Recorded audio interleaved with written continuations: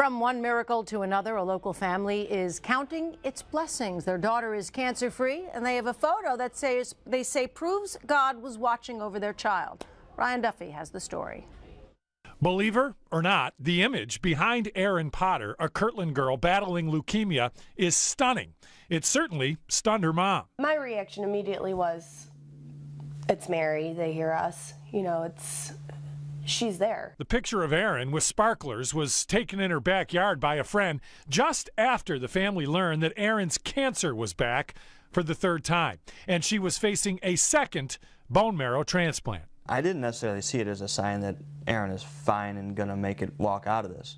But what I took it as a sign of is, we're watching over her. We've documented Erin's cancer battle before. Kevin Potter, her dad, actually introduced President Obama at a campaign stop here as the president spoke of the family's fight to stay insured to keep alive the fight for Erin. Just after the picture was taken, Erin had that transplant.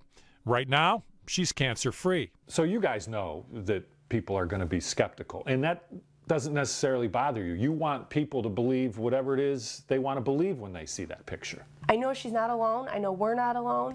And people who don't want to believe it, that's okay. Whatever happened, knew there was something pretty powerful and special there with us. I definitely have my moments where I'm falling apart and I'm terrified.